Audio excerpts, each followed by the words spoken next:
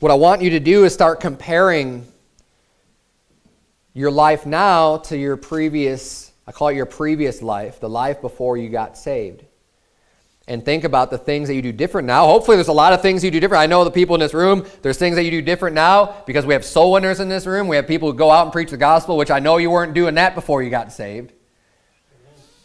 And I'm sure there's many areas of your life that you've done a very good job of cleaning up. But what we want to do is be able to continue to go back and say, where else? What have I missed? What part of the old man is still around, is still kind of lingering around, and I haven't let that just die off.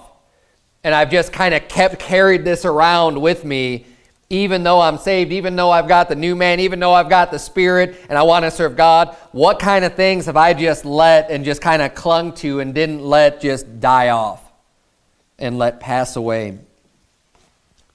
We need to be very careful not to revel in our past, maybe in some sinful days or wicked days or things that you used to do. It's not good for you. It's going to bring you back. It's going to draw you back into that flesh that you had. Unfortunately, a lot of people keep things. And one of the reasons why I'm even preaching this, I went through some stuff. I was kind of clearing out some boxes in my office. And I kind of like, memorabilia. There's things that I keep that are just, sometimes people give cards or whatever. There's things that I like to just keep around because the word I'm looking for is sentimental. I'm kind of a sentimental type of person. I like looking back and reminiscing on things and looking at things. But one of the things I found, I didn't even realize I had this because when I got married, there's a bunch of stuff that I got rid of. And I think that everyone that gets married, if you have anything left over from like previous girlfriends or boyfriends or whatever you had, that you need to just dump all that stuff, like probably even before you get married, but definitely when you're married to someone and you've tied a knot, you have no business holding on to stuff that you've shared notes or conversations or whatever, these cards with people that you had in the past that you had a romantic interest in. Because you don't need to go back later then and start thinking on those things. Because it's not going to do you any good.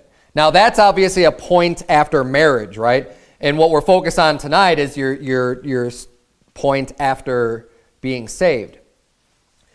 But it's for the same purpose, right? Your point after marriage, why do you not want to look at that stuff? Because there's no reason to think about anybody else but your own spouse at all. And that's wickedness to go back and just go and think about times that you had with other people. It's wicked. And that's going to lead to more problems, and it's going to be a curse in your life when you go back and start thinking about other boyfriends, other girlfriends, other people that you knew and thinking back on these things. You know what? Toss it in the trash. Let that die off. That all needs to pass away. All the old memories and the pictures, get rid of that junk.